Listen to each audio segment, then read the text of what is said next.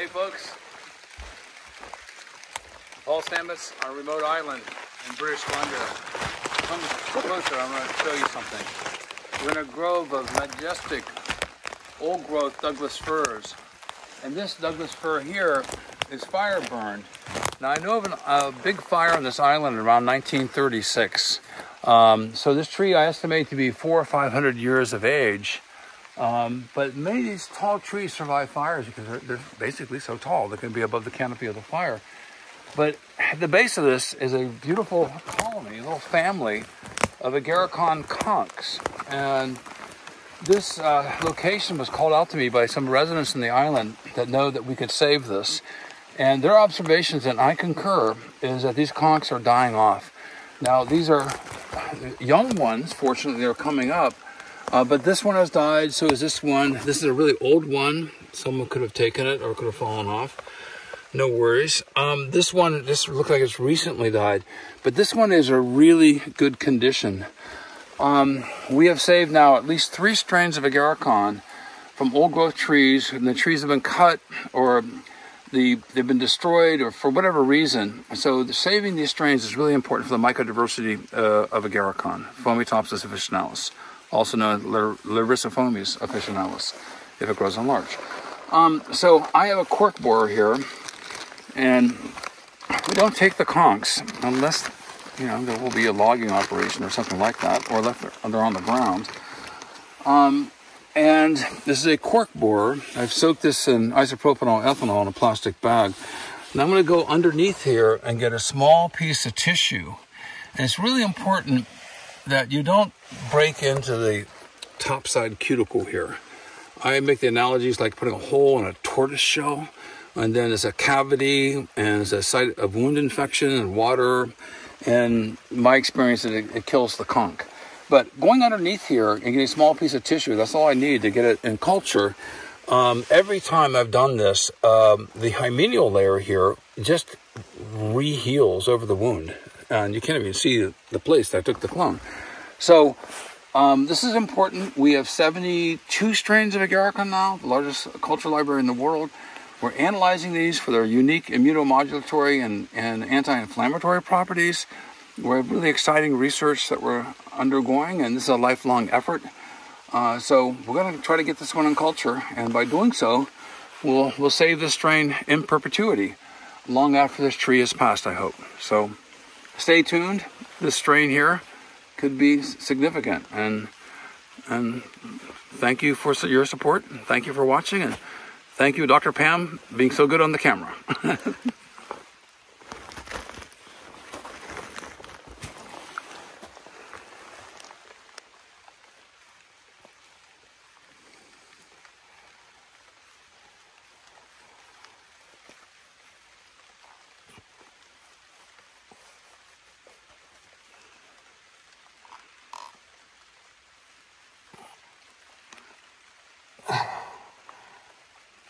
I have to make sure it separates.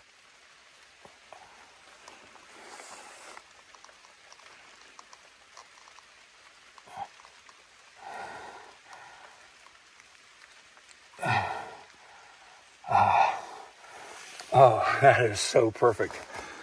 And so there it is. That's all the tissue I need. For you DIY people out there, I know a cork borer that has a threaded screw on the inside. But this is it. Cork borer now goes into the plastic bag. I'll take it back to my laboratory. I'll put the interior part of this tissue into several petri dishes, and hopefully it'll grow. And then I'm going to have to run with the mycelium running. I'm going to have to chase it away from other competitor organisms and then grow it out. So stay tuned. This strain, will go in our big study, our big genomic study. We hope to have 100 strains of Agarikon genomically compared. And we're already seeing different subclades within this species group. So mycodiversity does make a difference. There are some strains that are more potent in their activities than others.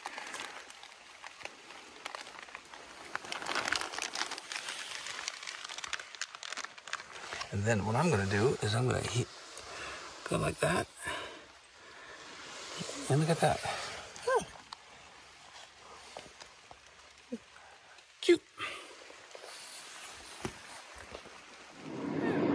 So what I've done is I've sterilized media, poured Petri dishes.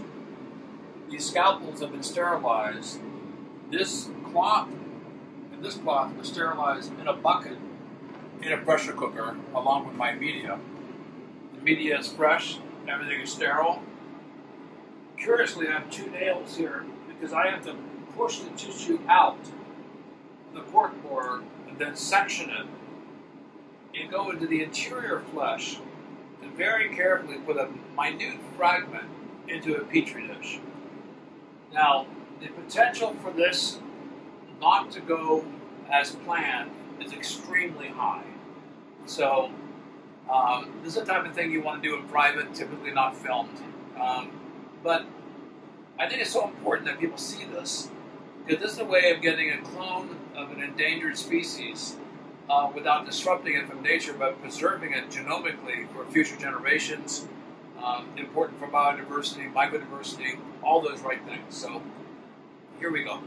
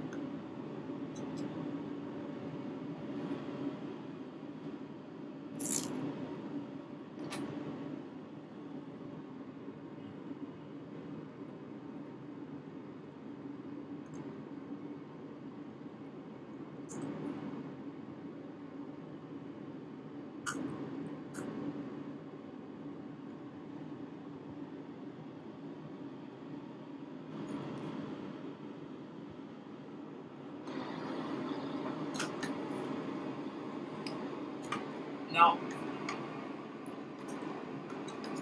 this one in particular, I submerged the tissue below the surface, so it's in direct contact with the media.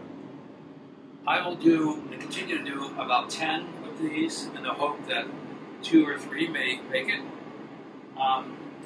This actually turned out pretty well. And I'm sure other expert tissue culturists will give me some criticism. But all in all, considering I have high confidence that this should work, at least it was a good attempt.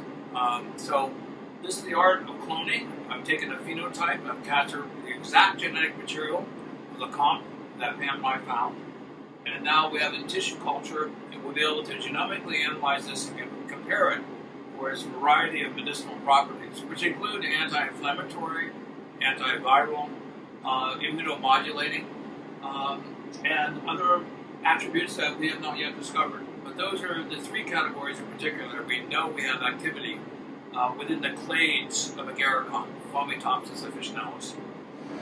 Hi there. Now, several weeks have passed since we originally subcultured the master plate that contained the tissue of Agarikon. Now, we ran it out. I was quite surprised how many I was successful on. And we subcultured it into another dish and grew it out.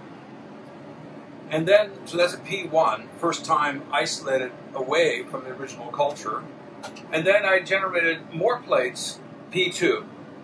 Now these are beautiful. And this is classic Agarikon mycelium. So now what I'm going to do is I'm going to bank it. And what I mean by that is I'm going to put it into test tubes so we can preserve this hopefully for decades, if not centuries. I've got a few little tricks up my sleeve I want to show you that most people don't know about. So anyhow, I'm going to go ahead and subculture this strain into backup master test tubes, these large ones. And then I'm also going to make some smaller test tubes. I do this oftentimes. I have my master tubes and I have my other tubes. Usually 4 is sufficient. Now I've sterilized my scalpel and I put it on top of this jar here for cooling. This has been sterilized already. I hold it like this. I have to take off the parafilm because we always parafilm our Petri dishes. And then I want to make sure my cap is loose, so I use my little finger here. I've alcoholed my hands. And now, I'm sacrificing this plate for now. I'm going to use the whole thing. So I'm going to pick up the lid here.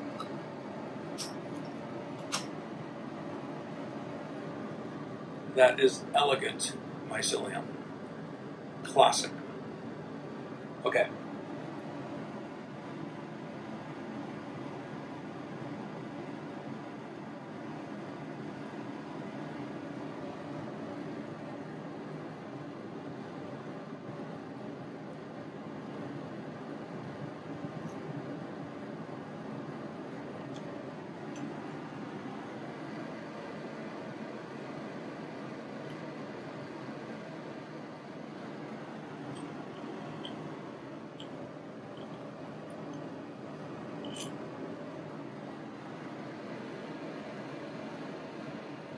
Now, my motions are very purposeful. I tried to keep everything upstream, so I didn't have my hands in front of the test tube or in front of the cap. So I articulated my hands so the cap was upstream. I triangulated in order to put the tissue into this Petri dish. I will label this now, and I'll make several more, and then I'll let it grow out to about this stage here. And I like this a lot because I want the mycelium to go underneath the glass. So this is a little trick that I've realized is the surface mycelium can die. But if this culture was in the refrigerator for 10 years, this tissue oftentimes is alive. So I can take it and bam, I smash it, I break the glass. I lift the glass of the test tube and then I regenerate the culture from the mycelium underneath the glass. It's a very, very clever way of doing it. Now we also use liquid nitrogen. That is a preferred technique. So I will do backups, as we know, in both the master test tubes and these regular test tubes, and then eventually put it into liquid nitrogen. So this is great. We have the strain running of Agarikon from this remote island in British Columbia.